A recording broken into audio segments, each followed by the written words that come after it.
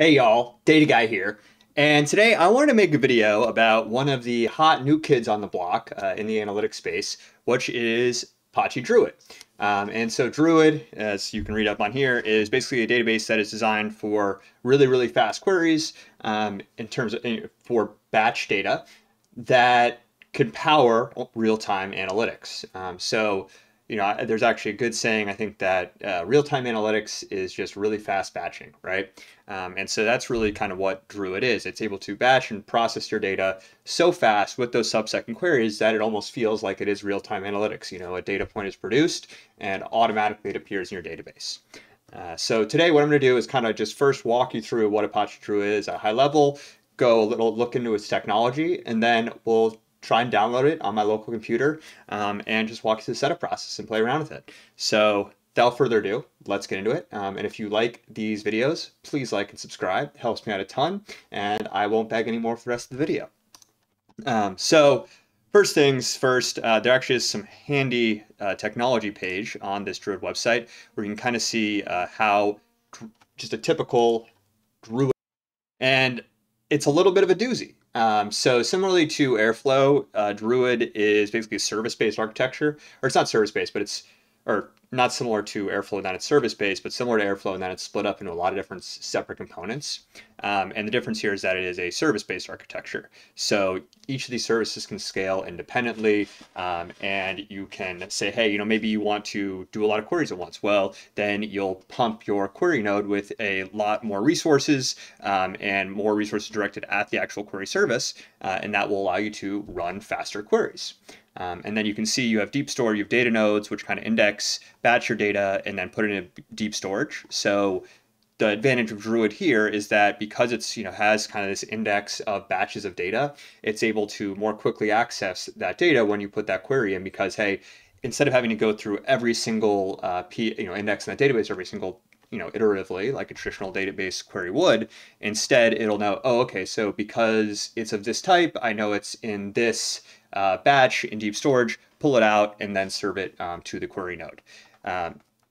And there's no real specific hardware requirements. You could run all these nodes on a single server, just on a laptop. But then, as you scale, you can add additional nodes, assign each node their own individual compute service, scale them independently. You can see, it can scale pretty well because you can just keep throwing more compute at it, right? And so on the rest of this page, if you're interested, it goes into exactly, how kind of this, tagging ingestion system works. They call it a rollup, where it's pre-aggregated, so it's faster to reference. You can see kind of the index numbers here, how the interactive queries are actually taken out. But at the end of the day, we don't care how it happens. We just care that it happens faster. So now I'll take a look at, actually, hey, what does this look like to download? So what we'll do here is just download the source from the Apache Download Mirrors website. And so here, just hit there, start the download process, and then I'll kick it over to my local UI and show you how we can get started with it. So after you have, downloaded the Apache Druid, so you can either unpack it via terminal, and apologies for the really small type here. I promise we'll get out of it soon. So here we have, my Apache Druid file system, and to actually interact with it, we need to start it up in terminal. So what I'll do is open up a new VS Code window, and we'll look at it from there. So here, just have our root directory over here on the left, and then you're going to run these commands, because actually it's not the right way to do it. Looks like you need to do it via terminal. So what I just did here was download the bin tar.gz file, then run this tar xzf command, and then cd into my new Apache Druid 2.7. So let me quick switch what folder is actually open here by going to this, and boom, now we're in the right folder, and we should be able to execute the next command, which is going to be bin/start druid. And looks like you do need to pass a memory value, so that wasn't actually in the initial quick starts. This 16G, and this will use a specific amount of memory. So here you can start Apache Druid. You'll have accessible at our local host 8888 to access the web console. And now here we are in the web console. So Took me a couple seconds, but really like maybe 30 seconds to actually start this up. Seems pretty lightweight. You will have to have that terminal command running, similar to, if you're running like a node server, to actually keep this program running. And so what we can then do is, why don't we try querying some data? So here, what we can do is actually, let's load data. Or query, select from, yes, connect external data. There we go. So what we'll do is, you see you can use S3, ADF, or Azure Data Lake, HDFS, paste data. You also have this example data set. So here, one day of Wikipedia data sets, New York City cab information. I've seen this New York City cab information like in a bunch of different things. I guess it's a really traditional like routing issue, so that's probably why I need it, but just thought that was interesting. And so here you can load files from a single directory. You can filter for files, and instead of using, actually, yeah, I'll show you how to point it to a local file. So here, this actually comes pre-packaged with some data. So if we go file filter, and then we go wiki ticker, actually double check this is in here. So just sample.jz file, and seems like there's a lot of different data sets actually within that data file or kind of example folder. So go to your base directory, quick start tutorial. You can see some of those there. And then here, nice, easy GUI process for just uploading this data. And then here on the parse page, we can examine the raw data, just kind of look at, its attributes. So here, this is just looking at external Wikipedia publishing data. I don't know why they would choose this set. Doesn't seem that interesting, but maybe it is super cool.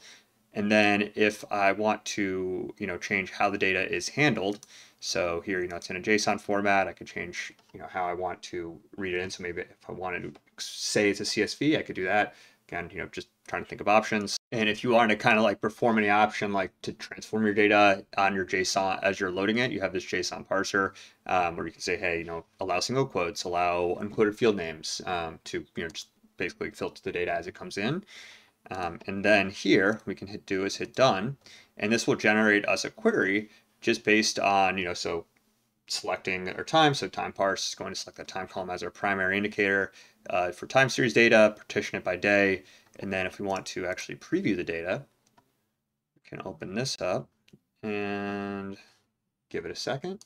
So I guess sub-second queries aren't true when you're running it on a MacBook, but that's part of the problem. So here, just loading this data, pause it.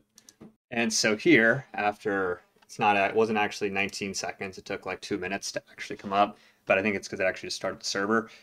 So here you can see just kind of a preview of the data that we have here, the different comments of what was added, changed, whatever. And so here we can also just run this query if we want. So here, this will, again, take a little bit, so I'll pause it again. We'll see how long it takes.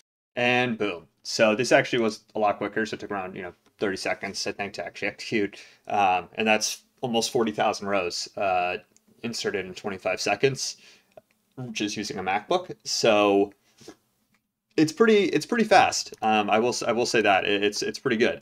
And now, like, once this is done, if I want to query the data, so I've done my ingestion, go over to the query tab, and then I can select, just the certain channels, and you can see here the different amount of visitors for each country of LinkedIn. So what is this? VI must be Vietnam LinkedIn. Huh. Looks like Vietnam LinkedIn is very popular. Yeah, that's what it is. Wow. Super interesting, honestly, and this is why we like playing with data and interaction with it. You just get to find some really cool insights that you wouldn't otherwise. So that is really kind of all I wanted to run through with you. You can also monitor many different data sources, so you're not restricted, to just having to go through that whole process every time you want to pull one in. If you look at the backend services, this is all just running on one server, but with different hosts exposed, and you can see kind of my max size, everything on here. You can also monitor different tasks, and let's see. Tasks are basically what Druid calls queries or any kind of operation. So query select, sampling, and you can filter by data source status, supervisors, This is where, if you want to integrate something like Kafka, you could, or sorry, Kafka, yeah, Kafka, any kind of monitoring tool to monitor your Druid jobs, you would have kind of integration pane here, where if I want to, submit additional supervisor, put their information in, whatever, to actually monitor these streams of Druid. And yeah, that's everything. So hopefully I gave you a good kind of crash course in how to use Apache Druid. If you think this seems super useful for your use case, go try it out. It's totally free. Love open source products because you can watch this video and then go start building it right after it. So hope you found this helpful. Without further ado, hope you have a great rest of your day. Data Guy out. Peace.